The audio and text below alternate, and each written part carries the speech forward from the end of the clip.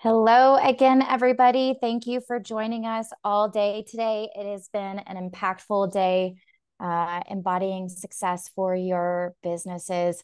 I am elated to introduce the next speaker, Aaron Stokes, who is the founder of ShopFix Academy. Him and his team are mentoring and guiding shops to success. And if you haven't been to one of their events, they are very motivational, moving, and you can really see the results within the community that they have created. So this session is going to be on to go multi-shop or not. And Aaron, I will make sure to keep the Q&A at a bay, but if there's a lot of Q&A at the end, I will pose them to you. Guys, if we do not get them answered during this session, I will send them to Aaron, and he or a member of his team will reach out to you guys. Also, don't forget that we are giving away, thanks to ShopFix, 2 Shop Hackers conference tickets, which is, I may say this wrong, August 2nd and 3rd, I think are the dates. Yeah. And so we would love to see you guys there. These tickets are valued at $9.99, so almost $1,000 worth. You always bring incredible content. So I'm going to hand this over to you, Aaron. Thanks so much. All right. Thank you. Appreciate that. So, thanks to Amber and the Amplify team for bringing us on here. And I'm going to try to bring you guys as much value as possible. So I want to talk to you about, just, I guess I should call it, to multi-shop or not to multi-shop, but, do you want to grow? Now, there's 2 ways to grow, right? We can either go more locations, or we could just say, you know what, we're not going to add more locations. Instead, what we're going to do is we're just going to grow the single store that we have. There's neither is wrong, but there is some that cater to certain personalities easier than others, and you can fix that, change it, or do whatever works for you. But again, it depends on your family, your situation, etc. So let's just hit the highlights first. So if you're going to go in the multi-location range, I would highly encourage you, and I'm not sure how this software works, but I hope you guys can zoom in and see this as I'm writing. But if you're going to go the multi-location range and you're going to say, you know what, I want to have 3 locations. Well, somebody who operates with 3 locations is going to totally operate differently than somebody who operates with 5 locations. Okay. And the same with 10, etc. So if I was just to give you the basics right now and walk you through just a couple high level things right from the get-go. If you want to grow and go multi-location, your entire process must get simpler. It can't get more complicated. It actually has to go down, not up. So I currently own 10 locations. I've got 9 open myself. Of course, we got ShopFix Academy training shop owners all across the country. And we want to make sure that we help people climb the ladder, get to the next level, grow, become who they want to become. Everybody who's maybe invested in an auto repair shop, who has never been in the industry, or somebody who's possibly an ex-mechanic working in a dealer, now has opened up their own shop, and everybody in between. I started as a grease monkey, shade tree mechanic in my backyard, living in a single wide trailer in an old tobacco barn with gravel floors and plywood on the ground. That's how I started. Everybody needs to understand, though, to get more, you have to get simpler. So in my locations right now, there's something I'm always battling. It's called splinters. So as your tree grows, and your tree's your enterprise, right? As that tree's growing, it's got its branches, this, and it's like an evergreen tree. We can't have it with a branch shooting off growing this way. We can't do that. That can't happen. And the reason we can't do that is because complexity fails, simplicity scales, right? So we have to cut all of this off right at the base. I was in one of my stores and a couple of them were doing things differently with some paperwork. And I said, when did we change this up? And he said, well, some of our older locations that are more experienced doesn't need this. Some of our new locations do. And I said, hold on. From here going forward, we've got to come up with a decision. It can't be random. Either we're all on it or we're all off of it. We just opened 2 locations in the last 60 days. And so for me to not have chaos in the company and be able to handle that, that means that this cannot be allowed. There has to be one way we do it over and over and over. So if you're Chick-fil-A and you're growing and you're starting to get Chick-fil-A off the ground and it's starting to take off, everything you do is a certain way and you can't break away from that. Eventually, maybe you can change once the brand is built, but you can't break away from that. So I want to encourage everybody here. You have to establish what your tree is going to look like.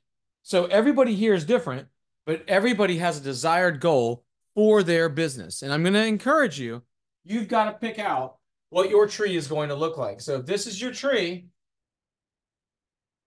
this is it. And that is no deviating from it. That's it. And if we're going to change, we all talk about it. We decide as a team and we roll it out and we test it in one location first. Now, if you grow one giant store, the easy part is you can change more on a dime. Now, don't get me wrong, the giant store becomes like a Titanic, if you will, and you have to be very, very careful to keep it on the straight and narrow.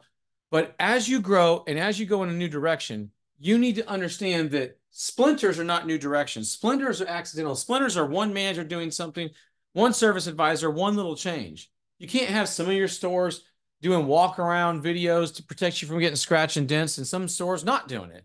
You can't have one store doing paper, one store doing digital. You can't have one store that has a keyboard in the office and the other store has the keyboard out in the shop. You got to be able to have them the same so your staff can go to each location and train and be able to take that back to the other store. Now, a couple quick things, and I don't care what business it is. Trust issues are going to start to come into play if you want to go multi-location. Now, if you say, hey, Aaron, I'm a control freak, trying to work on it, I'm trying to let go, but I just don't know that I can get there. I'm just going to tell you now, just grow one large location. And that may mean that the store you have now isn't the right store for that. Now, one large location requires several things.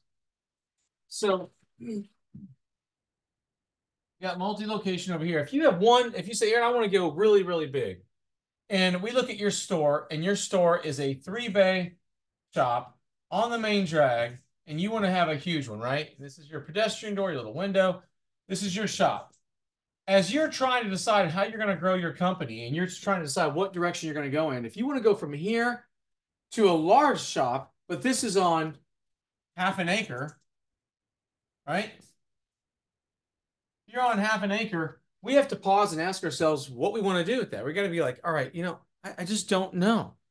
I don't know that that's going to work. I mean, if you want to do 5, 6, 700,000 a month, and you're like, I don't want to go multi-location, then you have to start looking at properties that are more like 2 acres, maybe 4 acres.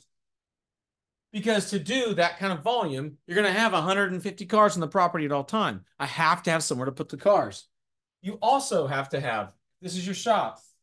Draw just a basic shop. But this shop, if we have just one door in, one door out, it's a big warehouse. You're going to have anywhere from 10 to 17 bays. The odd number is going to be the alignment rack. So 10 to 16 two-posts to get to that type of level, right? So if you want a super shop, that's fine. You can go get a super shop. We've got probably the largest in the country, several extremely large, doing 6 to 900,000 a month. But our shops are all 5-day-a-week shops. None of them work past 6 o'clock. They're all, 7 to 6 or 7:30 to 5:30. In fact, probably the biggest in the country I know of right now is a 7:30 to 5:30 Monday through Friday, and doing 900K in the top months. And so when you stop and you think about this, if you want to pull this off, you have to have massive amount of parking for employees and for customers. This is a huge deal. You just got to do size. So it may come down to a decision where you got to say, you know what? I need to move from this to this. So if you decide I want to grow, Aaron, but I need more cash to pull it off, etc., then my encouragement to you would be to potentially sell the location you currently have, relocate to something that's across town outside of a non-compete or in a different town, or sell the real estate and it's for something else. They're going to make it a CrossFit gym, whatever, doesn't matter. Take everything and get to a larger property. You are capped. Now, don't get me wrong. Can you do out of a 3-bay center $2 million a year? Yes, we've got clients doing that. We had one guy who hit over 200 grand a couple times with only 2 bays. So yes, you can do massive numbers, but if you want a super shop, I mean, 500,000 and above, you just got to have room. We got to start there. So don't even waste time remodeling this. What's the quickest way to get from this to this if you're only going to have one store? Now, if you're going to go multi-location, it's all about the model. The model, the way we fix cars, has to be the same every single time. So let's think through this.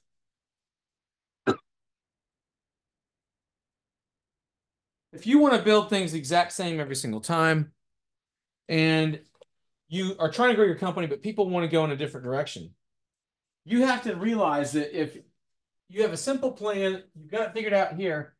If you cannot delegate and let go, you're not going to be able to grow. You have to be able to delegate. You have to be able to let it go, and it flies away. And so if you can delegate this to somebody and let it go and let them handle it, this project is going to go from you, right, over to them, and it's going to land in their lap, and now they're going to own that project. It's going to become theirs. But to delegate, a lot of people say, oh man, that's easy. It's easier said than done. I also think that this is a huge issue at the corporate level. So if you're going to go to this level and you're going to take it to a place you've never been, you can't do kind of your backwoods accounting. So the first thing you got to do is get your books very tight. Everything's reconciled.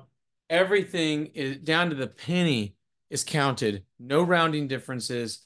Your day ends are exact. Everything. So books are very tight, and I mean very.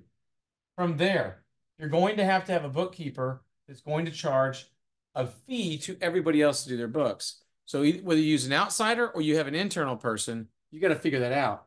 Now that has to be done the right way. What I would encourage most of you to do is if you have a shop here, shop one, this is an LLC, that shop one or an S Corp, most of you are an LLC or an S Corp.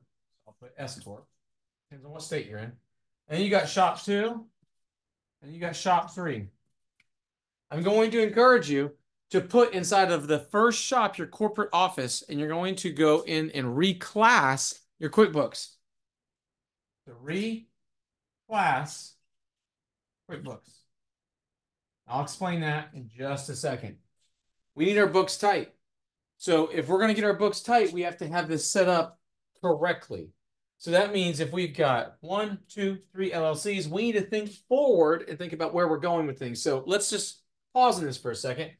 If you're planning, let me switch colors here. We'll do green. If you're planning on having 3 locations, you have liability. So we need an S Corp or we need an LLC. However, if all 3 locations are in the same state, some people would say put all 3 in one LLC or one S Corp. If you said, Aaron, I'm going to open 9 locations, I would tell you, how about 3? If you said, I'm going to open up 6, I'd tell you, how about 3? Now, let me walk you through what I'm thinking here. We have, let's call it 3 LLCs. If you're going to use an S Corp, that's fine. They're very similar. So you've got store 1, store 2, store 3. The way you would go about this is you would open your first store. Your first store is then going to get the loan for the equipment, the property, etc., and guarantee all your notes for the second store. You will start a new LLC with this thing guaranteeing everything for this one. In fact, this will probably even have to buy the equipment for this one. You'll load it into this one. Then when you go to open up your next store, I would probably tell you to come back and put it inside of store 1. Then when you go to open up your 4th store, I would tell you to go back and put it in store 2. And then when you go to open up your 5th store, we put it in store 3. When you go to open your 6th store, we put that also in store 3, inside that LLC. Now, why are we doing it this way? If you said, Aaron, I'm going to only open 2 stores, I might tell you just to keep them both in the same LLC because we're thinking about liability, but we're balancing liability with complexity. Books got to be tight. If we get too complex, books can't be tight. So if I'm trying to think through this and figure out how I'm going to do it, in store 1, I'm going to put my corporate team. So if corporate's going to take up this much of the P&L, this over here is the store. So this is corporate. So over here is my shop, right? I'm going to circle this so it doesn't get confused with everything else. So that is all my shop. On QuickBooks, all you do is go up to the options tab, click on that, and then you're going to see a class section. You're going to click on class, and then your bookkeeper can help you set this up, and they can rename a section for your corporate. And you can put your bookkeeper in there, etc. Now, what will happen is this store will pay a corporate fee. And let's just say the corporate fee is $5K a month. The store's going to pay a corporate fee back to this one right here. And it's going to come into this LLC, but get classed as income on the corporate side. It's a separate class. Then store 3 or LLC 3. Both of those stores are going to be paying $5,000 a month. Let's just pretend there's right now only one store in each for easy math. So we have $10,000 a month coming in. Now, as that $10,000 a month, 5 plus 5 is 10. How does this store pay for this one? This store's going to have to move it to the balance sheet, right? And then it's going to have to move it back over here to end up hitting here. Now, it doesn't really matter. We don't even care if it's hitting here or not. And just honestly, it's for multiple reasons.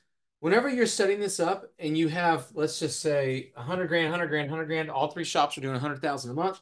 I would actually want them doing much more than that, but easy math. If we're taking $5K from each and hitting it on their overhead, and that's coming over here to the corporate side of the P&L on store 1, on LLC 1, your bank at some point for financials is going to ask for consolidated financials. When they ask for consolidated financials, you're going to remove the class. Your bookkeeper and everything's just going to dump into this. So any fees that would be coming into this from here or anything else are just going to cancel and wash out, right?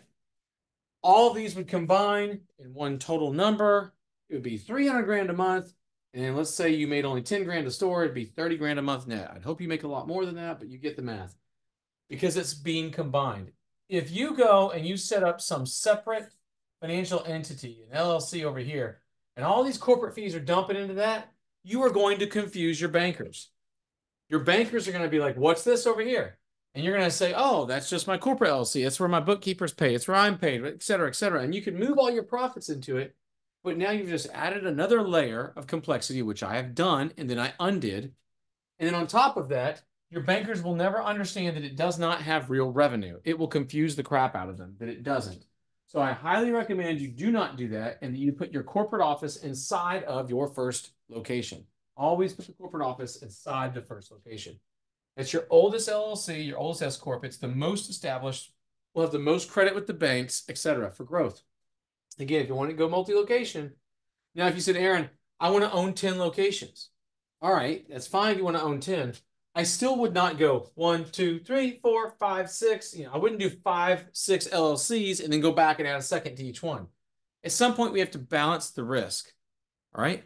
So if we're going to balance the risk, I need you to pause and ask yourself, all right, could I do 3 in this one, 3 in this one, maybe 4 in the last one? Maybe I'll do 4 in the first one. Maybe I'll put them in each one based on the county they're in because they'll pay different rates of sales tax sometimes per county. There's a lot of complication when it comes to this, but you want to make sure that you have this set up correctly. It makes sense and that people are going to want to get behind it. Now, you may go, why would people not want to get behind it? Well, if it gets really hard to grow, really hard to finance, really hard to get banks to understand, they're not going to want to get behind you. They're going to feel like you don't know what you're talking about, and it's just not going to make sense to them. We want this set up so the books are really, really tight. Everything flows. Now, what's going to happen when you go multi-location is you're going to have to jump on top of garnishments. Like you're going to have people that child support for kids, bankruptcies, all kinds of stuff. It just new employees. You're going to find out after the fact they owe all this money and you got to help them. It's a pain in the butt. When you go multi-location, this just multiplies, it skyrockets off the charts. You're going to be all the time pulling MVRs, motor vehicle reports, to know if they can even drive for you. A lot of you here may or may not know this, but when it comes to the insurance side of things, everybody here needs to be careful with any employee you hire with the DUI. Some of you, your garage keepers on some of you right now will cover them, as crazy as it sounds. Again, talk to your insurance agent, but we'll cover them sometimes whenever they're driving a particular car that the client doesn't even have insurance on because Garage Keepers is so far out there. Even with a DUI, it'll cover them sometimes. I could not believe this. I had an insurance agent once tell me, yeah, Garage Keepers is broad covering for test drives. But when you start having 6, 7, 8, 9 locations, all of a sudden, every hour, I've got 7 cars being test driven. What's the route that we decided on? When you have one store, it's just kind of a given. When you have 7, 8, 10, 20, all of a sudden there's a route that's decided on and our insurance is going to give us rates, which becomes a huge number based on those routes. Also, a lot of you are going to get your service advisors coded as technicians. A lot of you have heard all the conversations. What is it? 8810, 8310, whatever it is, office versus clerical versus management, etc. You got to basically tell them your advisors never go back there. It's crazy, but when you become multi-location, the microscope gets on you. Like they're all over. You may go, Aaron, this sounds like a pain. I want to stay single store. I get it. I get it. Now, you got garnishments. You got to be checking on MVRs. You're going to have benefits for your employees. 401ks. Are you a 1% match? Are you a 5% match? Are you a 10% match? Everybody's different. How 10%? There ain't no 10%, but find out how you want to match, what you want to do. What are your paid holidays? What are your systems for it? Some of you with one store, you close down for a week between Christmas and New Year's. Guess what? When you go multi-location, that doesn't happen anymore. You're a big time company. You are a professional organization. Can't just close down for a week. You got to have half the people off this week, half of them off the next week, and the store's open the whole time. You got to think through these processes and how you're going to schedule this stuff. Everything down to employee-client relations. Now, employee-client relations is refunds, making people happy, and also touching base with your employees, giving them, I don't know, buying for lunch, doing lunch and learns, etc. Everybody here has got a different situation that's going to require them to figure out how to handle their employees. And I will tell you this, if you have employees that are not turning in employee parts purchases every 60 to 90 days, and they're technicians, then somebody's stealing from you. Because the technician is not taking his car down to Jiffy Lube to get the oil changed. He's doing it in your shop right now, squirting oil off out of that oil drum. So you want to make sure you're honest with your technician, tell him what he can or cannot have, and that you also hold them accountable. And you know what? Your honest technicians want you to do this because they don't like it when other technicians just take from the shop, because they know the shop is everybody's bread and butter. So this list goes on and on and on. Everything down to, now you may not do cash drawer logs. Now you got to do cash drawer logs. Every store has a cash drawer. We count it down to the penny. We know what's in it. If you're the kind of owner that walks up, put your hands in there after somebody gives you $5,000, pull it out, pick $3,000, put it in your pocket in front of your employees, guess what's going to happen? They're going to start stealing. You've made it look okay. Now they're going to think it's okay. I want to make sure that everybody is on top of this at all times. Now, when you get all this stuff starting to get dialed in, we haven't even gotten to the accounting. The accounting starts to become a beast. You could outsource it. You can outsource payroll. You can do it all in-house. Doesn't matter. It's whatever works for you. If you're growing faster, I'm going to tell you to put it all in-house. If you're growing pretty steady and you're not opening up more than one store every couple of years, then you could totally do it outside of the company and have no issues. So it's, again, pick your poison. It's what works for you and your family. One of you, you or your spouse might be really good at accounting, and so maybe you run it internally. That's fine. When you get to a certain level, you're going to get sick of it because it's going to become a beast. It's going to become very, very stressful. You'll find you're scheduling vacations around payroll. That's not fun.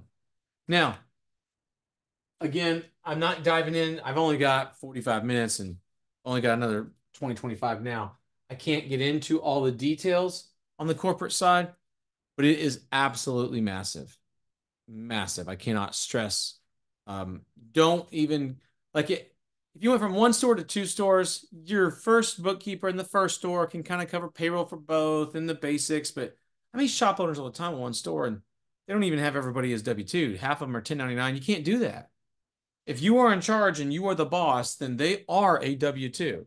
A 1099 is somebody who sets their own time frame, their own pay, etc. And if they're not doing it and you are, we got to be legal schmeagle on this. You got to get our ducks in a row before we grow.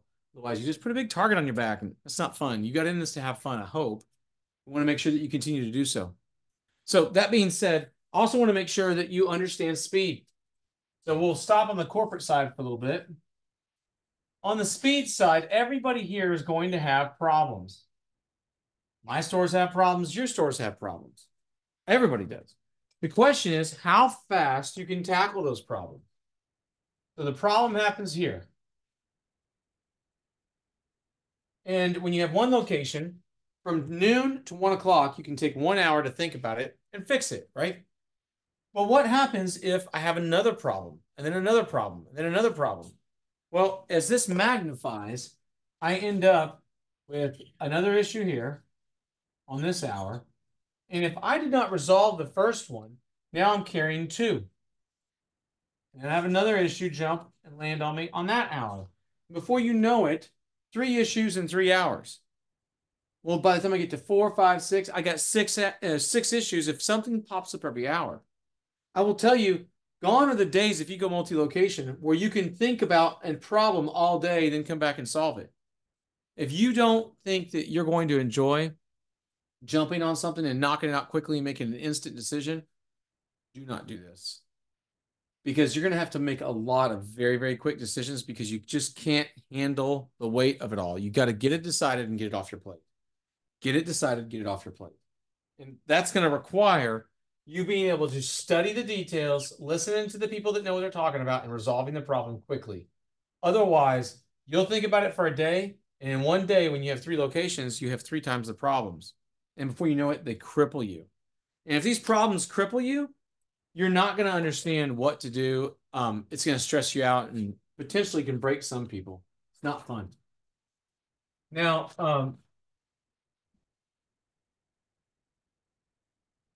we're going to talk about your advisors. And we're going to talk about techs. We're going to talk about managers. And over here, we're going to talk about value, or we'll call it just valuation. All right, we'll come back to that. So for advisors, all service advisors are going to have themselves set up in a way where they can make money and make themselves win. Hopefully, as a byproduct, you win too. So they make money for themselves, the shop makes money, you make money. It's the circle of life. It works out, it's great. The problem is, a service advisor, when they dive in and they start working on their stuff to sell a job, if they don't know their stuff and they're dependent on software, they can't shoot from the hip, they're not going to be able to function clearly. When I walk into a store and I see a car being towed out, typically that car is being towed out because that advisor was not able to think on their feet and save that ticket. And when you have multiple locations, you're not there. You're not able to see that Sally over here is not able to answer this question with confidence that customer's having her car towed out. You're not able to see that Bill over here got rude on the phone and did whatever, and they're getting their car towed out. When you had one store, you were there all the time. You controlled that stuff. Whether you realize it or not, your culture kept everybody in line. So if you understand how it works with advisors, you're going to start to see that advisors must be trained. Advisors, when you're there with them, they function with you. They function differently. Their functionality is all based on you being around, right? So if I work in your building with you and you never just come hang out with me, but you indirectly hang out with me because you're always there. Well, then when you get 3 locations, now all of a sudden you have to on purpose come hang out with me. You have to on purpose directly connect with each person one by one by one by one. Oh my gosh, that's exhausting, right? And so what I need you to understand is that part of what's holding your company together is the culture around you. Culture is the hidden guardrails, the hidden ones that keep them on the straight and narrow. So if we look at how they function right now, how well they sell, etc., it's based on your influence. The moment you go pull an advisor to a different location, etc., take a technician to a different location, all of a sudden you weaken that store's team, they're not going to perform as well. So now we have to have this formal training program to increase their functionality. Why? Because they are all going to fall to their highest level of preparation. So what does that mean? If you've gotten them to where they can sell $5,000 a day and a $6,000 day shows up, guess what? They're going to screw up and fall to the back at a $5,000 day. Meaning they're going to mess up every time they pass that line and drop back down. They're going to mess up, pass that line, drop back down. So you've got to see that everybody's going to fall to the highest level of their preparation. So if they're prepared for a 5K day, if they're prepared for a 20K day, that's what they're going to fall to.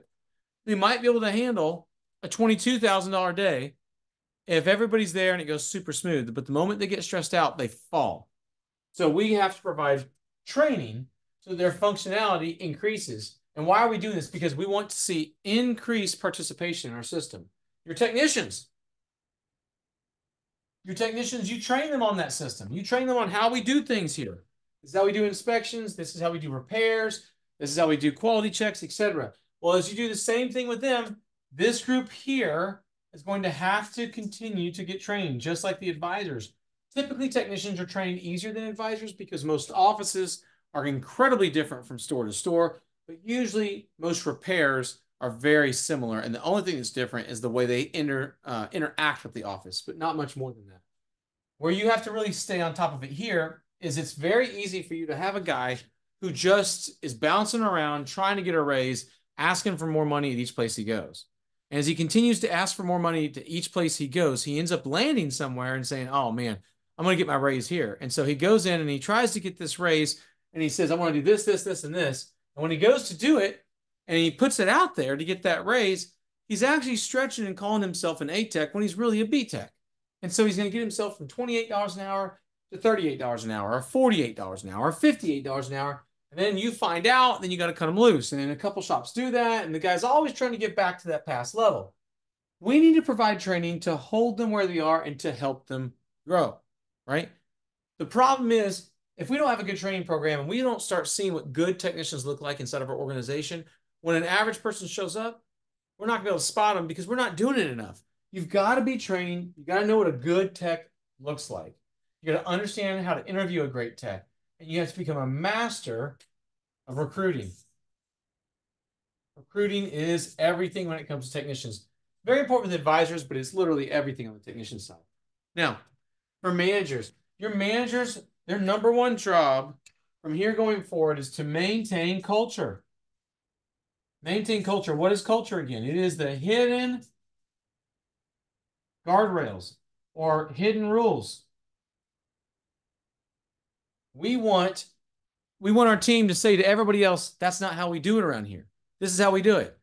And if your team continues to say, this is how we're going to do it, or this is how we're going to do it, we don't want that. We want them to say, this is what we're going to do in this situation because here at this company, we do it this way. And if you have employees that don't understand that this is how we do it at our company, they're going to do what they want. We need to get that, and the manager is the one that enforces that. Now, the valuation side of things is huge. If you have one store and you get one store to 5 million in sales, which is what, a little over 400,000 a month. So it's a big store, what I would call a super shop. You get 5 million in sales. I'll put sales here, and let's do 1 million net. You go to sell it. If this is a single store outfit, this and I hate saying this, we'll just use this for both actually. Single here, we'll do multi here. I'm not going to worry about writing it down. I don't want to make the paper any more busy, but let's just say that on the single, it's a $5 million store with a $1 million net. Or if it's a multi-location, it's 5 stores doing 100,000, and those 100,000 a month, which is 1.2 a year, and those 5 stores are making 200 grand net profit each, which comes up to 1 million net. So we're just making up average numbers here.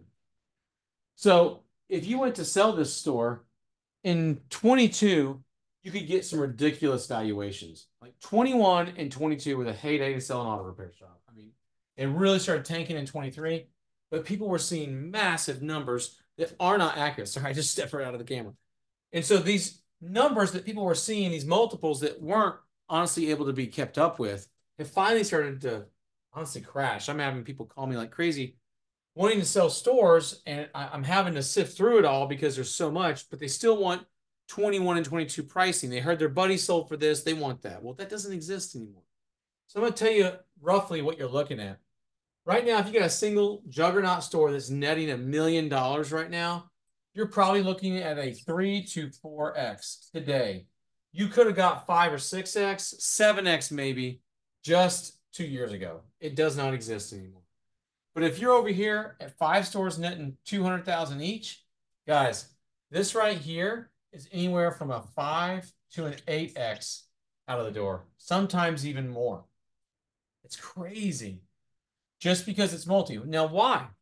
Because these groups that are looking at buying auto repair shops, which I'm not a fan of, I'm hoping everybody just keeps them in the family and passes them on to their kids and sells them to other people that are small operators. I'm a big fan of this because I want to see quality shops out there. Everything that gets bought up by these PE groups seems to go down in service, and the end consumer ends up having a bad experience. They talk bad about our industry, and it's just awful. So the multi-location 5 to 8x. Why are they getting more? They're getting more because the valuation is coming from a point of there's no way we can run a store this big. Where do we find a manager that can handle that?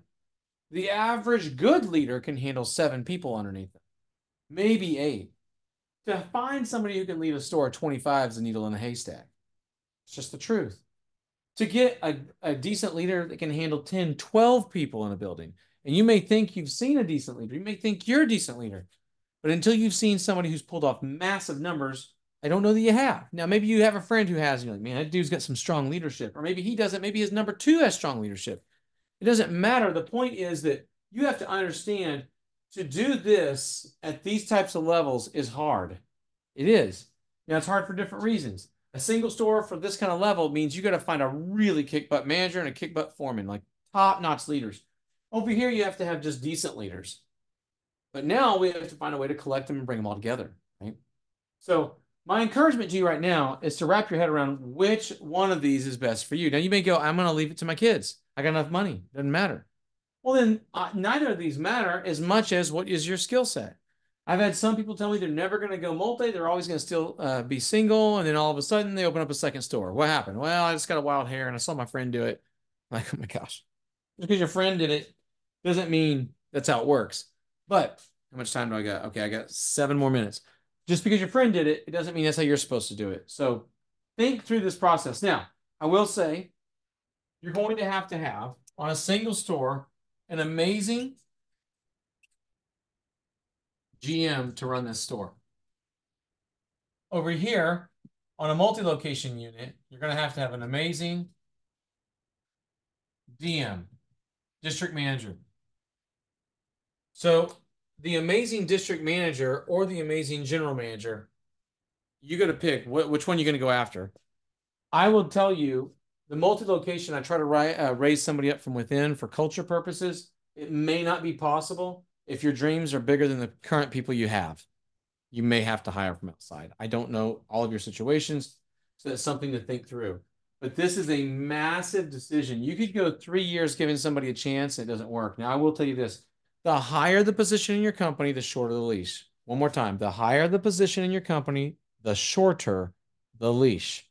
What does that mean? If you're going to have an amazing general manager, where here you only have to have average general managers in each store. If you're going to have an amazing one, they better not be messing up. I mean, they got to be on it, guys. Like, if they have screw ups, they're tiny. But if you decide you got a mission, you got a little store, you're going to go sell it to get yourself a big store, and it's an old warehouse, and you're going to turn it into a massive shop. You get this big dream.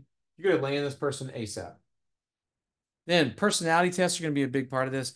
You got to know your strengths, their strengths, to be able to get the right combination to make this happen. Don't do it off your gut. Over here on the multi side, you want to make sure on the multi side that you have an amazing district manager. And I mean that. What does an amazing district manager look like? You've got to spot them. And then if they start messing up and taking your culture down a path you don't want them to, you got to reel that back immediately and stop. You've got to get the right person. Again, short leash. As soon as you start seeing mistakes, be willing to cut them loose and you jump in and handle it. Now, that's why I like to bring them up from within, because I've sanded off all those rough edges. Now, I will tell you, if you decide to go the multi-route and you really decide to grow and get larger, there's going to be another position you're going to have to hire.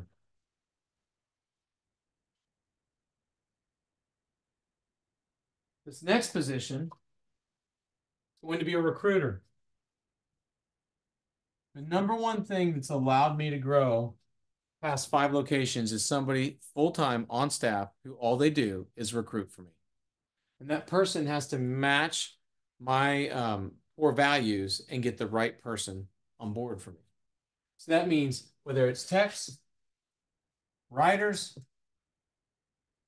managers, GS guys, parts managers, about all the physicians in my company, whatever, they have to be getting people that flow with me. Now, they may have for the technician position or even for the writers, they're going to have maybe a foreman or they're going to have a manager sitting in and helping make that call that knows technical stuff, quizzing them on the fly. But this recruiter knows how to read people. And the beautiful thing about a recruiter is they go around to all of your locations. They're almost like a chaplain, if you will. There's somebody that has power without authority. Power without authority is somebody who has the power to fix your paycheck, fix a raise, fix where your commission was wrong, etc. But they don't have the authority to fire you, right?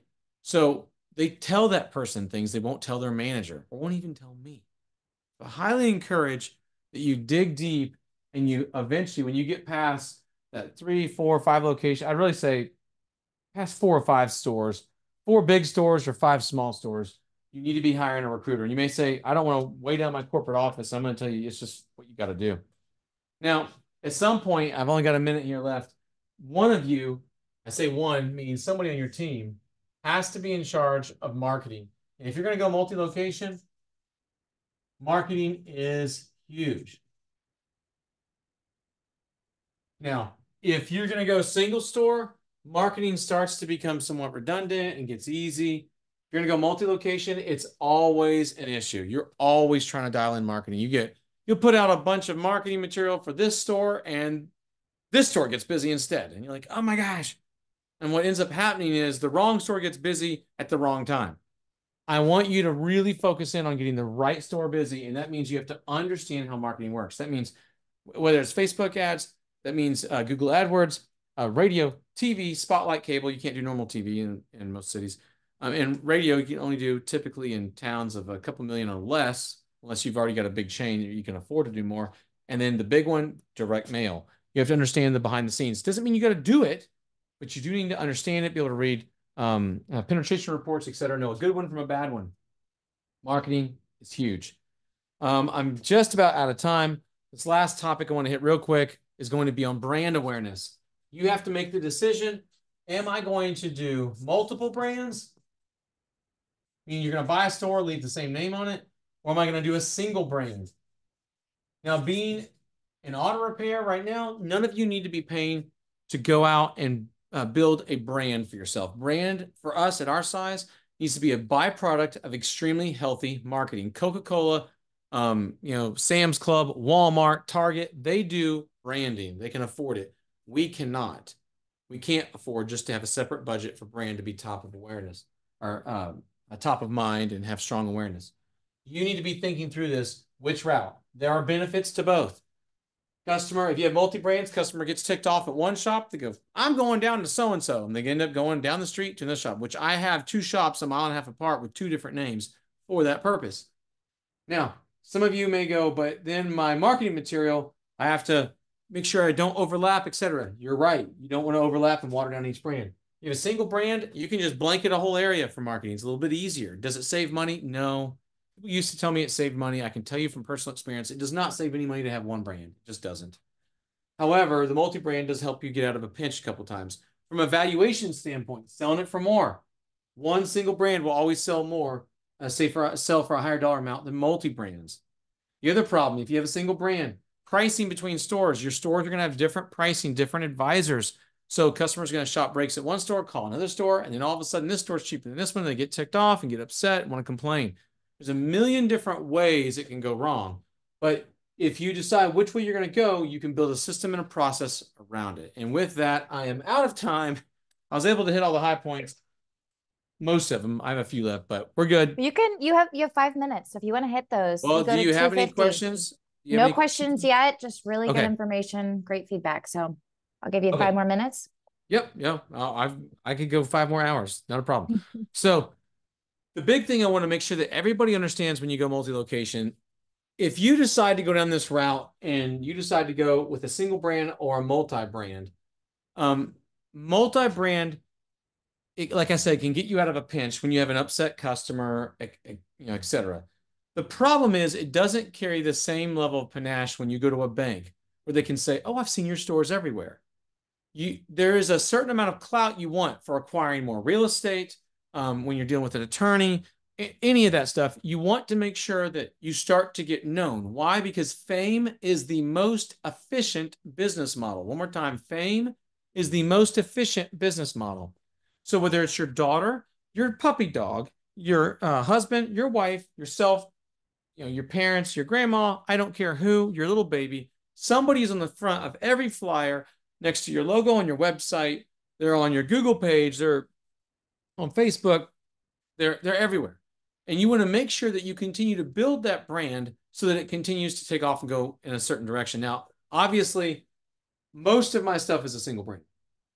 I have some multi-brand going on, but I would say the lion's share of my stuff here is in single brand. People in the industry will find out that you're multi-branded, meaning the parts guy will find out, a competitor will find out, etc. But your average soccer mom, soccer dad, they're not going to have a clue. So don't get hung up about that. Don't worry if somebody said, we actually had a guy went and posted a review. This shop's been bought by so-and-so. They're crooks. They're going to blah, blah, blah, blah, blah. They're going to rip you off. Don't go here. And we just pointed it to Google and Google had it removed. You're going to have some of that backlash. So you have to think through, what is my brand's reputation? Not the reviews, because reviews, if you really are honest, are somewhat bought off. Everybody listening to this webinar has had a negative review, called the customer, asked what they could do to fix it. Customer says, oh, well, I want this. Even though we both know you were right, the customer was wrong, but the customer has you over a barrel. So you give them their money back in the brakes because they're squeaking. Yet you told them to do, pads, rotors, etc. And they didn't want to do it all. They only wanted to do pads on old rotors. And you told them it was going to squeak. It's still squeaking. They want all their money back, or they charge back your credit card, etc. You have to go into this knowing that I have to protect this brand, but that customer's still going to leave with a bad taste in their mouth. Maybe they won't tell as many people, but they're going to. So the brand protection when you go to a single brand is massive. You're going to write small checks here, right? This is going to be a constant issue writing small checks. The single brand, guys, I had a car burned to the ground 2 years ago. They send me a photo of this car that burned to the ground, a picture of the whole family in front of the beach, and then say that it's our fault and we tried to kill her family. Literally put that in the letter. And they are coming after me. Why? Because there's a bigger target on my back, because it's a single brand with multiple locations. If I'd been one location, they wouldn't have done that. How do I know? Because my single store with one name on it, I never get any issues with it. I only get my issues with my bigger brand, who gives even better service. So when a customer feels like they can get something, that's my point, they're going to. I just got another one the other day. We are constantly having that. And it's 300,000 miles, declines everything, leaves, the car burns to the ground, and they say, well, y'all must have done something to it, and they want to sue us. I'm being general here. But I've had it with alternators, water pumps, radiators. You guys have all had it. And so you have to understand that when you get to a single level, you will write more checks to protect it. Where at this level, a lot of it, you don't worry about it because the customers don't flip out as much. Now, a single brand that's also spread out across the country more. Stores are an hour apart, so consumers don't recognize all the different locations. You're also not going to have as big of an issue. But if they're compact in one town and they know your brand and you're more famous, you're going to have to fight it off more. Again, pick your poison. It's your choice. But this is something that I've been shocked. A lot of people were surprised by. They're like, Aaron, the moment I changed this store, the complaints went through the roof. And I'm like, you don't understand. That's because your customer thought it was a mom and pop store that couldn't do anything. The moment they felt like it was some level of corporate, which is what they're going to think when you have multiple stores, even though it's not, it's still mom and pop, they're going to think that they can get something out of you. So there has to be some protection around that. You have to understand that going in and just not get emotional, not get your feelings hurt, and be prepared and have it built into your budget to grow your company and be able to write refund checks if you got to, because customers will manipulate you. All right, guys. You are always on time. I really appreciate that. No questions, just overall really good feedback, very informative, very educational. So thank you, Aaron, for joining us. Guys, just as a reminder, I know we've been in 6 hours of training. We started at 10 a.m. Eastern today. So it's been a long day, but really wonderful feedback thus far. Don't forget that at the after party, Shop Fix Academy is giving away 2 tickets to their Shop Hackers Conference, valued at $999 each. That will be August 2nd through the 3rd. One of the largest industry events out there. So do make sure that you join. If you're not the winner, you can reach out to us. We'd love to help you get there. At the other part of the after party, we will be announcing our Big Leap competition winners. This was something that was new this year. This project set out to celebrate the success of AutoLeap's customers and provide the opportunity to showcase their shop's journey. They created their videos themselves, and so we're really excited to announce the winners of the $10,000 trip voucher and the second and third place vouchers. So make sure to stay tuned for that and bring your tissues. Aaron, thank you so much. We really appreciate it. Everything that you guys continue to Absolutely. do, we appreciate the support. And guys, just a note, this is going to be live for 90 days. The system will still be open. So if you missed something, you can come back and watch it on demand. So Aaron, how can they reach out to you? Facebook's typically the easiest. You look me up on Facebook, hit me there. And guys, you can join our free Shop Hackers Facebook group. Just posted probably 3 or 4 shop tours in there of my own shops just the other day, remodels and new acquisitions, etc. So you can go check that out. It's got a lot of free value. And then, yeah, our Shop Hackers Conference, which will be August 2nd and 3rd, right here in beautiful Nashville, Tennessee. So Awesome. love to have you guys come out and check it out. It'll be fun. All the information is also at their booth in the exhibit hall. So we will see you guys soon. Thank you so much, guys. Have a wonderful day. Cheers. Appreciate it. Thanks, Amber.